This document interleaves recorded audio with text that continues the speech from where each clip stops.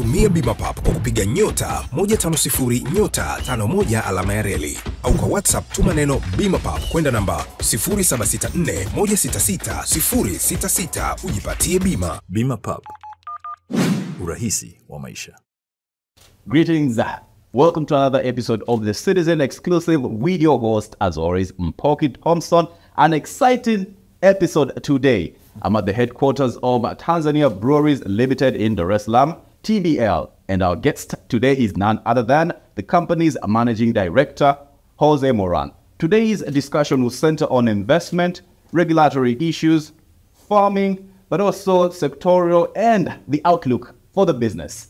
Jose, welcome to the Citizen. Thank you so much. Asante sana. Indeed. Congratulations are in order. So TBL recently announced an investment of 42 billion shillings in a malting plant in Kilimanjaro. Now, can you tell us a little bit about that? The impact, what Tanzania should expect, how it's going to scale up the business, but most importantly, how farmers are going to benefit from it. Absolutely. Thank you, Poki, for this opportunity, for being here. Definitely, this Maltese investment is something that we have been already thinking probably for the last 2 years. It was a project, as you know, we used to have a Maltese plant in the same location, Moshi, but we decided to close it because the financials were not positive back then. It was not making a business sense to keep it running. I believe it was around 2016, 2017.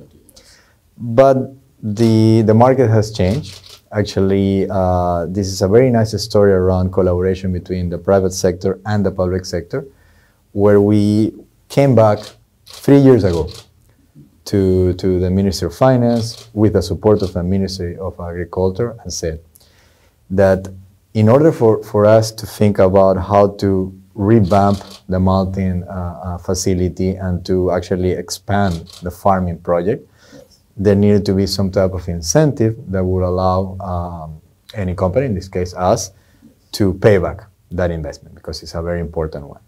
And then through a lot of work, collaboration, using metrics, there was an incentive that was granted. It's an excise break for barley that is, or for malt that is produced locally. Okay, so it's again, betting on local crops, local sourcing. And that's why we went therefore we pursue this project. This is going to be commissioned in Q1 next year, so March 2024. It's a 3 to 5 year project. Year one, we're going to go from zero right now to 12,000 tons of local barley. In average, we buy 5,000 that we use as an adjunct. So we just mix it with imported barley. But now what we're planning to do is that we no longer, or we want to reduce the importation. We're going to start with this first project, which is 12,000 tons, year one. And we have the ambition that depending on how fast we can grow on the farming project, on the yields, because these are new varieties that we're also bringing into Tanzania, we can get probably by year 3 or 4 to close to 35 to 40,000 tons. Which is what we use annually. So that we, coming back to your question, what it means to farmers, is a lot of employment, is going from annual 5,000 to 35 to 40. So that is a massive step change in the revenue, in the livelihood, in revenue for the government. And especially around also the potential once we have managed to scale up, also to look to also be a source to export markets. Yeah. Now, as you mentioned, the malting plant existed, but it had to be shut down due to the fact that it wasn't making any financial sense. What is your confidence level that this new malting plant will be able to be sustainable? What is the strategy that will ensure that it makes now the financial sense and the goals that you've set out are achieved? Definitely, first of all, for any business case, any project to make sense, we need to have a conducive environment. And I have to say that today, Tanzania has a great presence from what we're seeing in the market, what we're seeing around the openness of the government to collaborate with the private sector. And also we're seeing very encouraging prospects towards the future, because we're seeing that the market will continue growing, will continue evolving. So for this project, it's all around volume. It's all around us seeing a positive perspective, seeing a stability in the fiscal decisions around taxing, in around how the macroeconomics and the microeconomics are progressing. With this tax incentive now, it really helps a lot around accelerating the payback for the investment, because at the end, it's money that we have to pay up front. Yes. And year one, for example, is $10 million. So it's an important investment, and it's a modular malting plant that every year, based on the capacity we're going to need to be investing ahead. But at the end, what really makes it viable is the fact that, first of all, we're localizing a key raw material for us. Yeah. What we're seeing also is the price of malt internationally, especially because of the effect of the war in Russia and Ukraine, which unfortunately is not going to end anytime soon. It's going to make very viable the local production. The price, the cost to producing it locally now is better than importing. But in the long term, once we reach a scale, we get that massive incentive. So I really believe that it's very sustainable, and at least it's not something that can change, that suddenly will force us to make the decision that we had to make 5-6 years ago. But then again, now you had to talk to the government around the preferential treatment in terms of the taxation, but there are other external factors that might perhaps impact the operations of the malting plant. What plans do you have in place in order to ensure that you sort of safeguard this investment and for it to not be quite volatile in terms of now being impacted by external factors? So what are some of the enhancement plans that... Well, definitely having these, what we call vertical operations, when actually we integrated backwards around, we are the providers of one of our key raw materials by malting it instead of buying the malt from a third party. We know that we can do that better. Okay. Also, we have invested in quite a cutting-edge technology. This remote malt is going to be the first malting site using this technology in Africa. And we have seen the numbers so far. We have seen what it can produce, and it's very efficient. There's a lot of technology involved in the process, which we didn't have back then. One of the biggest issues with the old Moshi plant is that it was too old, really didn't receive the investment, and then the equipment was no longer providing the efficiency expected. This is not the case. We believe strongly in this technology. And also it's something that is not new for us, for the group. We do it in other markets. And we strongly believe that by localizing our sourcing, it's not only the importance around the benefit that we get from the excise, the benefit that we get from the cost, it's also that we, in some way, we're contributing to a bigger picture, a bigger ambition that the country has around boosting agriculture. Okay. And something that we felt that we were incomplete as TBL is that we are already sourcing a lot of things locally. But malt and water are the biggest raw materials in beer. So the water we get it from Tanzania. So it was a missing part to complete this cycle. Okay. Now, speaking of technology, which is something that TBL, you're quite intentional in terms of scaling up your technology. Now, how do you ensure that the farmers that you work with are also at par with the technological advancement? What are some of the initiatives that you have in place in upskilling farmers on the technological scale as well? Definitely, that's a very good question, and it is a journey around getting there with the farmers. But we already have a program where we are working very closely with the farmers. So we, for example, we have more than 5,000 farmers working on sorghum. We have like 50 farmers working on grapes. With local barley, without this big transformation of the program, we already have, I believe, like 1,000, okay? And what we're doing with them is that we have provided an app, which is a blockchain app that is called VanQ, where serves as a point of communication between the breweries and the farmer to control several things. One, to provide know-how to control from the seed to the harvest, to get a close monitoring around how to improve their yields, what is the type of controls they need to have through several stages of the process. Secondly, is something that empowers them because it gives visibility of how many tons they have, what is the price that they're going to be paid, controlling that the aggregator is paying the right price to the farmer, so making sure that there's no abuse, but also making sure that gives them access to microcredit. Also, the fact that we have visibility through the blockchain also allows them to get training around upskilling. It's a program that we already have in other countries and we have seen quite successful. Here in Tanzania, we have just started and we're going to be ramping up. One of the biggest learnings is that, or biggest challenges is internet access. So these farmers are in very rural locations, so that's quite a barrier. And even literacy around managing a smartphone, even if it's the simplest type of thing, it still needs to be a smartphone to be able for them to keep connected. So it is a journey. It's something that we're doing in parallel. And we have to understand that we need to get closer to them because from 5,000 to 40,000, which is our ambition, it's quite a long journey. And we really need to scale them up to make sure that we get the yield that we're expecting. Now, speaking of the blockchain, something that has been quite discussed within the manufacturing sector in relation now to the electronic tax system, the ETS.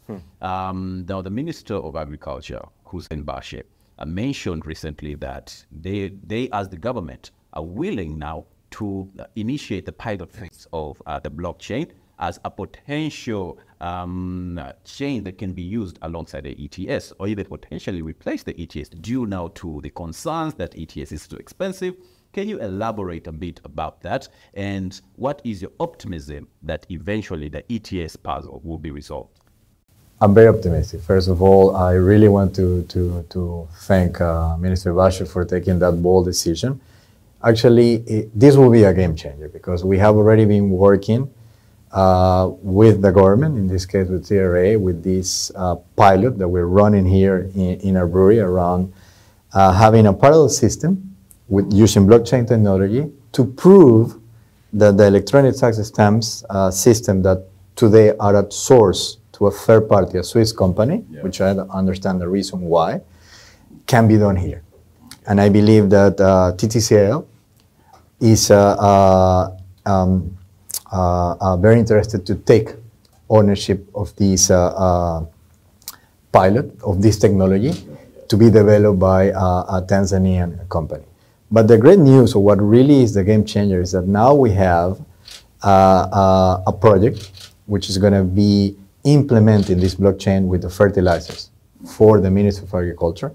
It's something that is going to be owned by the government. So really our work is just as a facilitator, bringing our experts, our technicians, to help the government build the blockchain system.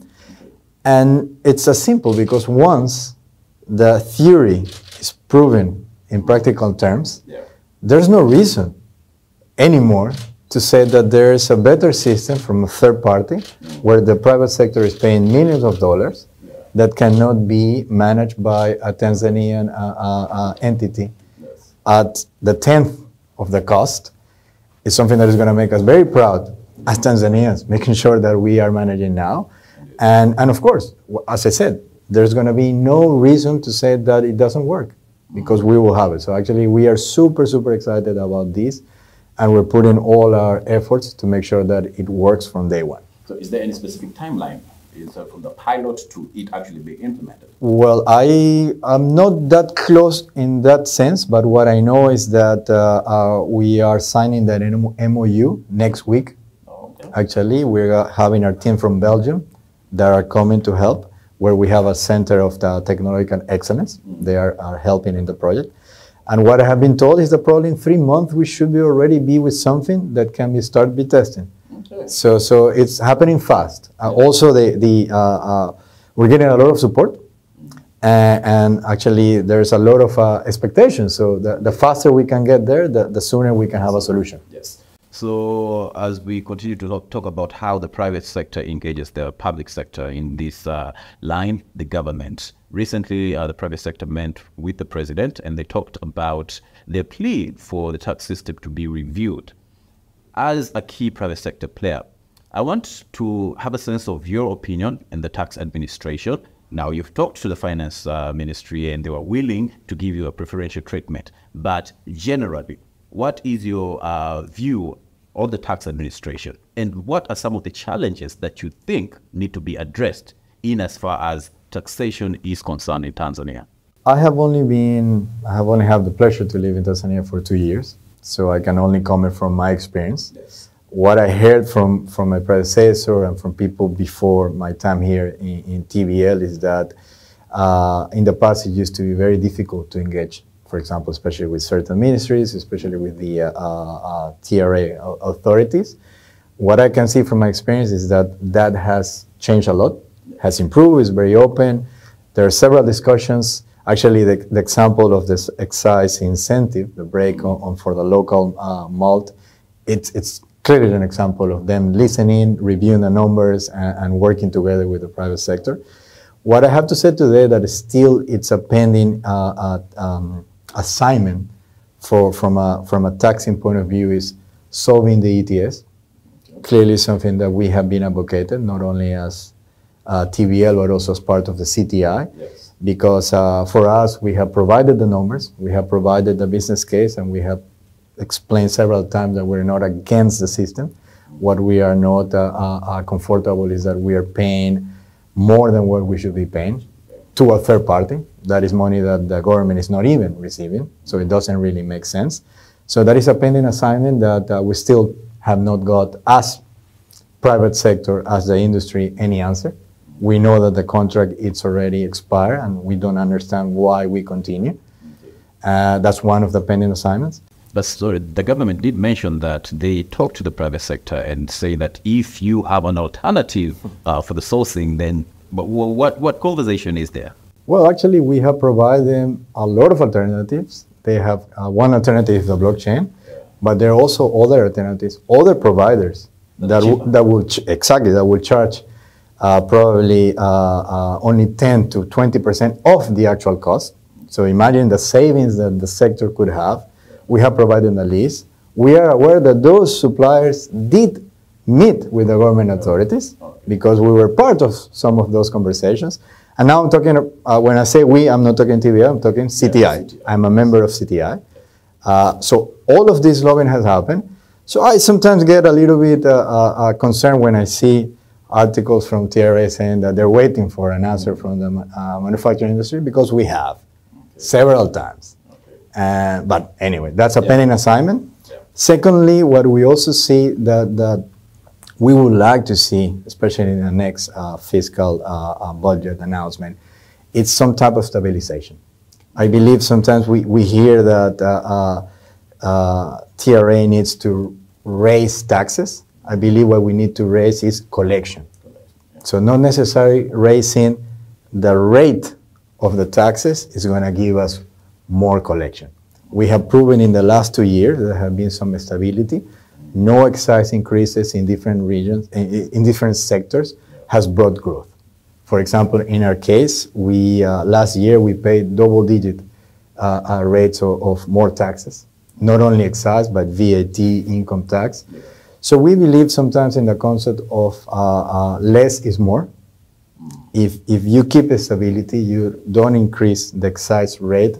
We believe that therefore that increase is not translated to the price to the consumer, and we can all grow. So that is something that we would like to see, that stability, and a little bit of like a long-term planning. So at least we know, okay, what is going to be the tax regime for 3 years, like a 3 on 3 years framework, because it also allows to plan your investment.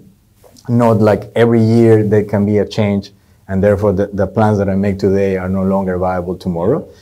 And the third thing that probably can help, it's how we can find a way of easing the cost to doing business. And what does that mean? we as TBL, we are the biggest taxpayer, we're a big industry. In some way, we have the infrastructure to comply with all the different taxes, licenses, permits that you need to do to operate. Yeah. But if we really think about like a mid-sized company or a small-sized company, when we're thinking around entrepreneurship, yeah, sometimes the actual legislation is very bureaucratic.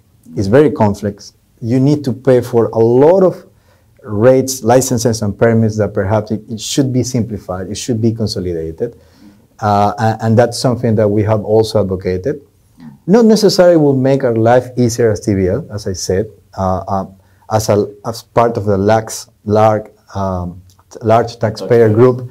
It's a different situation, but I'm thinking more nationally. Yeah. What needs to be done as a businessman to actually create more employment, and this is something that we also have advocated.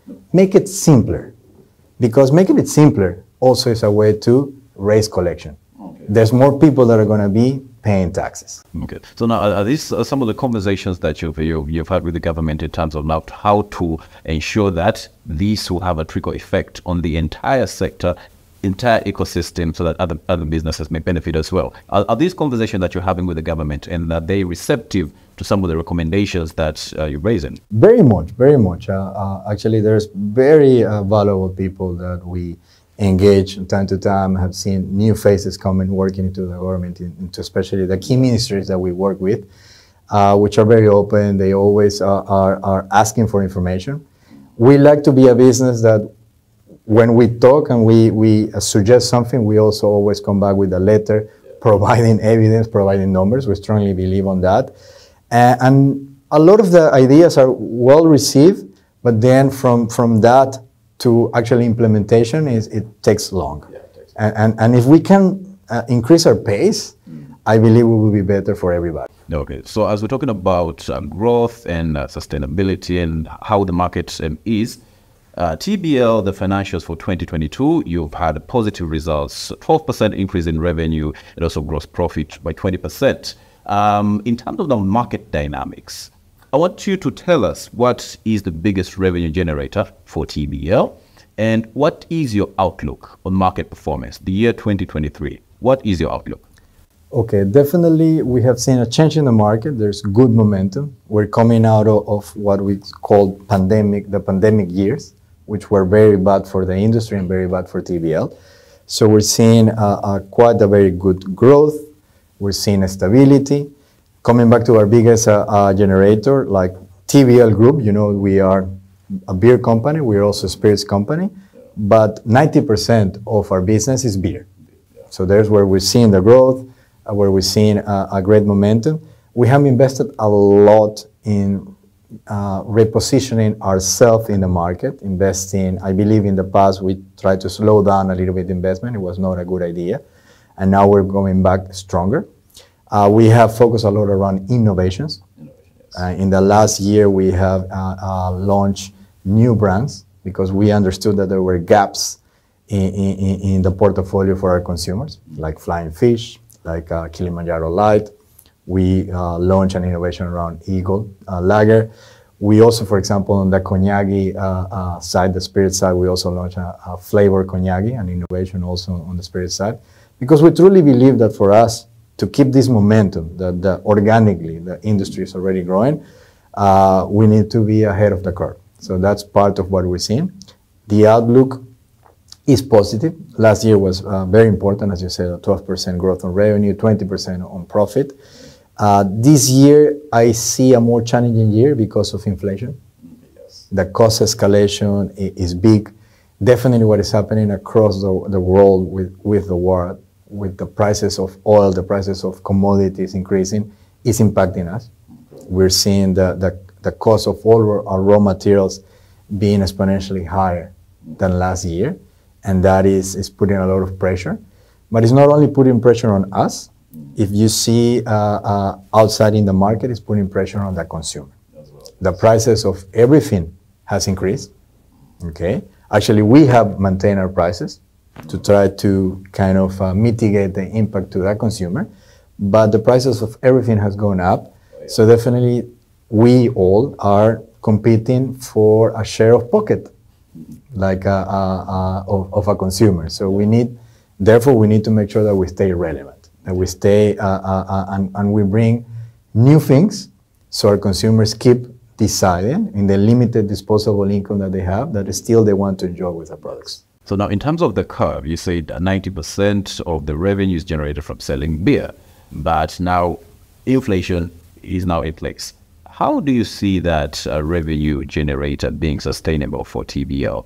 You said now you're moving into innovation. What is your long-term strategy, as these are the external factors that I mentioned about, that which are out of your hand, and then now considering that 90% of your revenue comes from selling beer, but then if something else happens, then the consumer will be adversely impacted, so they might not be able to afford selling beer.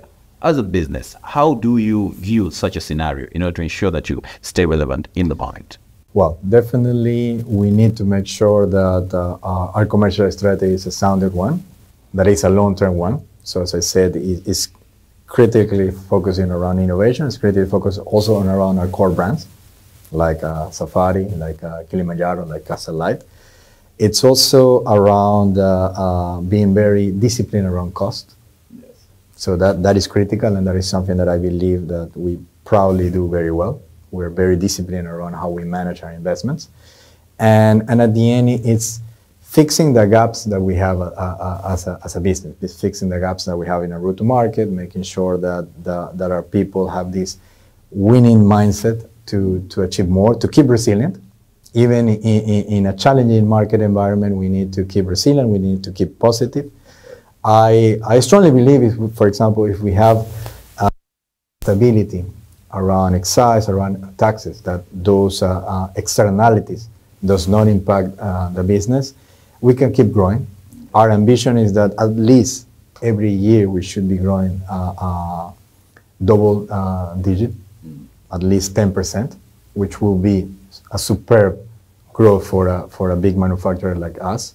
I do believe that the market is out there. I do believe that the macroeconomics are there. Like if you think about, this is a country that is growing GDP between 5 to 6% every year, that is substantial. If we also know the demographics, every year we have new adults starting to work, they're starting to earn.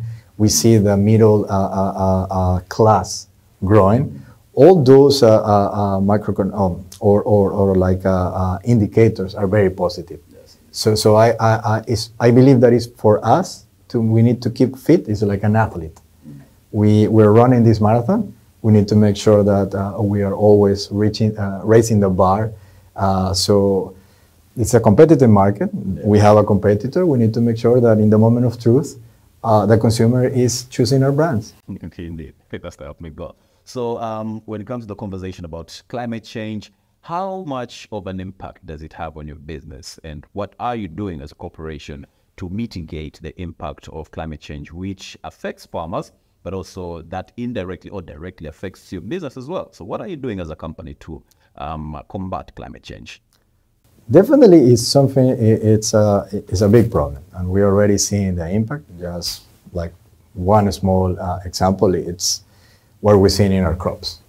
Last year, we have a drought in certain areas. We have not the quantity of rain that we were expected, and we saw that there were not enough crops for us to produce. We had to import, and therefore at a higher cost, increasing the cost to produce beer. So that's quite a relevant, important problem that we're having today. So because people tend to think climate change, that is something that is going to come in 10 years, it's today.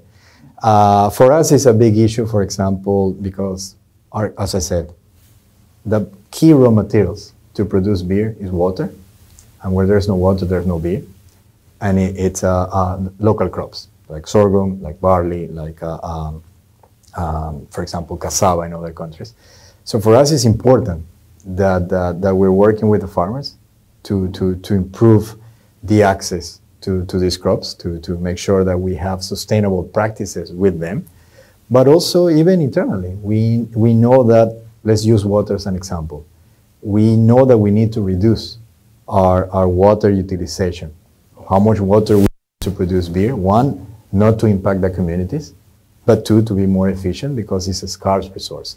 We, for example, we need to work around our finished goods to make sure that the materials that we're using are 100% reused or recycled. I don't know if you're aware that of probably 85% of everything that we sell on the beer side is returnable. It comes in a returnable bottle. Okay, the crates, even the plastic crates, we recycle that plastic to make new crates. Even for that 15% that is non-returnable, we have processes to get that recycled and use that glass to produce new glass. The same on cognac. That is a non-returnable glass that we recycle to reuse. So it's part around making sure that there's a circular value chain or supply chain. Also making sure that we are moving into renewable sources of energy. How we are thinking about going into solar, how thinking about going into biomass fuel to also, one, it's better costing, but two, it's more sustainable in the long term. So there's several initiatives that we're having around different touch points that are impacting what is going to be our carbon footprint as a business. And on top of that, we are part of several committees across the nation around sustainability. We want to be a champion in sustainability. We're also partnering with other companies around this, not only to improve what is the footprint of TBL in our value chain, but also to help others that don't have the means to understand and be aware that this is a problem and how we can address it. Okay, so we've talked a bit about the taxation system, we talked about inflation. What other major challenges are facing the line of industry that you're in at the moment, be it on the local level, meaning Tanzania, and on the global level? What are some of the critical issues that your business is facing? Definitely, we always have the issue around being in the fast-moving manufacturing sector. It's what I was saying, is how we are being on staying ahead of the curve around innovation, around technology.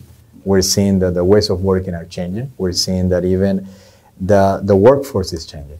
We have new people, younger people that demand and require different working environment, something that we need to always keep ahead and thinking how TBL this year is making 90 years old, 90 years in this country. We're the oldest manufacturer in the country, but how we make sure that we are the most modern, that we're staying ahead and staying ahead in what we bring to our consumers. As I said, this is a very competitive market when I'm not just talking around beer, because beer competes also with other categories, with soft drinks, even with telecommunications, with tobacco, at the end is a share of pocket of the consumer. So how we stay relevant to make sure that that disposable income that a consumer has is going to be spent in our product and not in other. Also, as I said, probably the biggest problem in the short term, it's cost. How we keep the cost discipline without making decisions that are too short term and we don't forget the long term. As I said, in the past, we made this mistake around probably not investing ahead, don't being visionary around what was coming. Yeah. And now that we're seeing that there's a great momentum, we want to be disciplined, but also we don't want to be like greedy of not investing, because if you don't do it today, it is impossible to see that potential coming tomorrow. Sometimes you have to bet. So that is the challenge. What is the right balance? Yeah. So as we're wrapping up now, on a more individual level, as the managing director of TBL, what keeps you awake at night? What is that one thing that gives you sleepless nights that is quite integral to your role? Good question. To be honest, nothing really. I sleep like a baby because I'm really very confident in the future. I'm very confident in the business. I'm very confident in my team. It's an amazing team. We have managed to do a lot of great things in these 2 years that we have been together. But if there's something that keeps me awake, it's not really a problem. It's not that. It's what would keep me awake is I'm always trying to think what is going to be next, what is coming, what is that opportunity that we're missing? because that's really my job. The job of running TVL, I sometimes get the credit of something that I don't do. It's them, it's the team, it's the local team. But the only thing that I need to do is that I need to be ahead of my team, thinking of what is that opportunity that we're not seeing? What is that innovation? What is that decision to improve our financial statements, our results? And it's not thinking today. It's like, okay, what is going to happen 3 to 5 years? That's a wrap with me, Mpoki Thompson, for the Citizen Exclusive. Until next time, bye-bye.